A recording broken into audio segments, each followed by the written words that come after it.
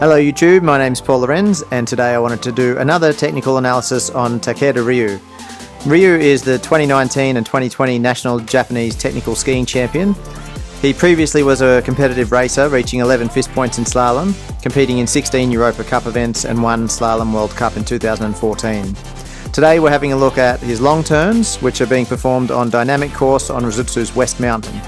This course is a black groomed run. So let's start with the way he finishes the transition and initiates the new turn.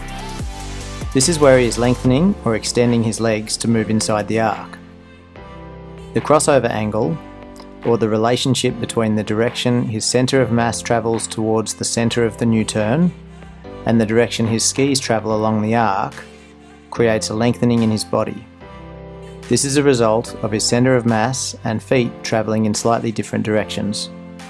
This is not so much a pressing or extension of his outside leg to create pressure on the ski, it's a natural lengthening to maintain snow contact as he moves inside the new arc.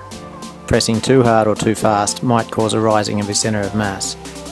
While this happens, the edge angle increases and he creates a longer position to deal with and balance against centripetal force.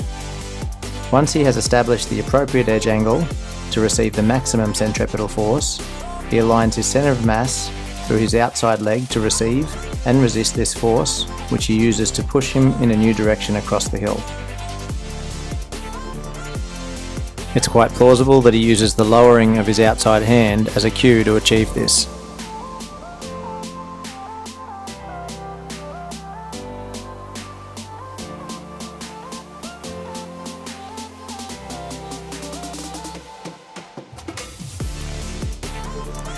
Takeda is a very powerful skier, but I think he does a great job of blending all of these movements seamlessly, which I think gives a very elegant and fluid look.